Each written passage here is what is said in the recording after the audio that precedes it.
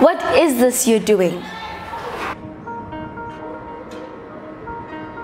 We are tired of being beaten every day. We're all Africa. We're doing. We claim we're an Ubuntu nation.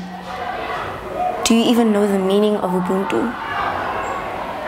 Ubuntu is humanity. Humanity is caring for each other, our own kind. So why do we do it? Treating humans like trash? They come to our country hoping for a better future, and you kick them out like rats infesting our homes. You know what I think our problem is?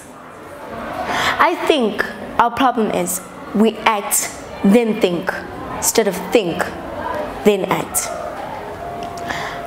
I'm sure we all want to travel the world and see the world.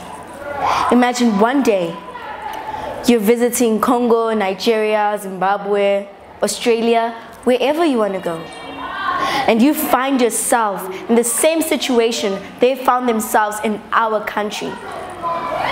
Would you like it? Of course not. You wouldn't even accept their apology.